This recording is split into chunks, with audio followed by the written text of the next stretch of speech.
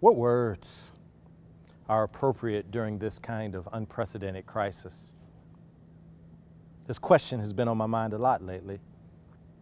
What words might bring hope? What songs might reassure?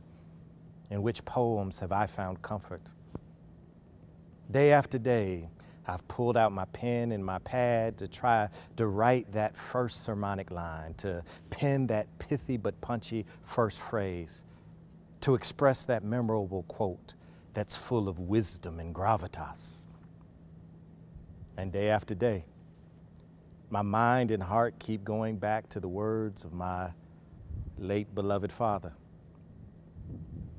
He would often say this, "You know, son, life just sucks sometimes. Life just sucks sometimes." Now, some might argue that these 4 words, this brief yet blunt sentence, expresses a profound and abiding truth. Sometimes we will hurt. Sometimes life disappoints. There are other times when nothing seems fair or just. Life can and will let us down. Jesus was similarly straightforward with his disciples. "In this life you will have trouble," he said. Well, I've found myself lately identifying with the Hebrew tradition, the story of a people in exile, those spread about, forced to disperse their homeland due to pestilence, disease, famine, and war. I can only imagine how the 6th century prophet Jeremiah felt watching his community suffer under the imperial weight of the Babylonian army.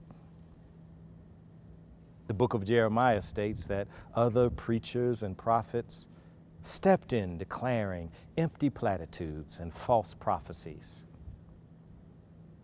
There was a particular one named Hananiah who declared, "God's going to turn this situation around soon and very soon."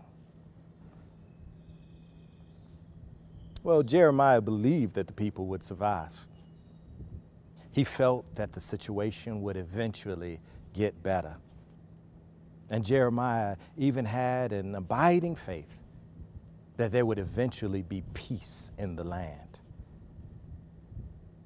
But though Jeremiah agreed with Hananiah's proposed outcomes, he disagreed with his diagnosis. "Things may get worse before they get better," Jeremiah declared.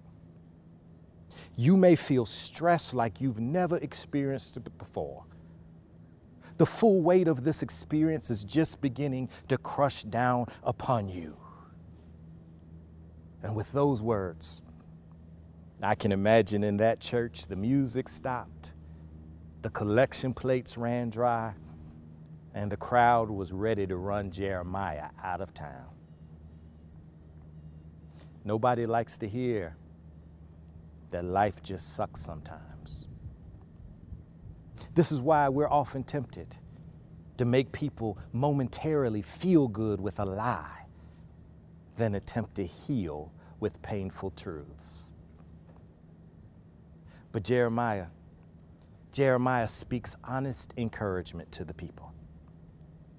He says, "You may be in this for the long haul, so hunker down where you are. Don't merely cry about what you've lost. Think about what you might gain. Don't simply mourn what might have been, but rather pursue what still could be.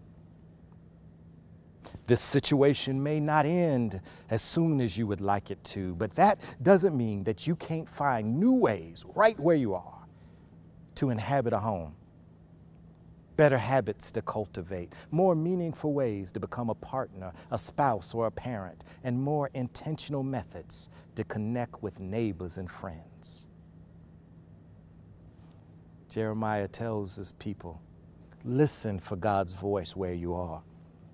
Learn God's new lessons amid your exile, and then witness beauty emerge from the depths of your despair. Well, this, my friends, is a word for us today. We don't know how long this will last. We don't know if this is a new normal, but we know it's a now normal. So let us not miss this moment. Get out of your car and go for long walks. Cultivate your moral imaginations. Read that classic novel by Sinclair Lewis or Toni Morrison. Start that virtual book club and prayer group. Teach your parents or teach your children how to dance to DJ Nice on social media. Sing songs together before dinner. Study together on FaceTime in the wee hours of the morning. Make sure that your friends and your family know the artistry of Pete Seeger, Luther Vandross, Dolly Parton, or Aretha Franklin. Bloom right where you are planted. This is my prayer for you. This is my prayer for us.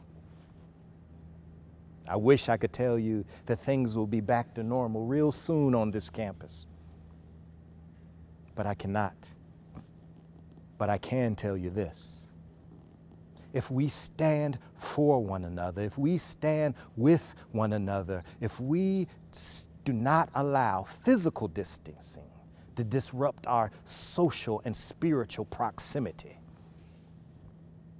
then I believe that you and I can ultimately sing with confidence that I got a feeling everything is going to be all right.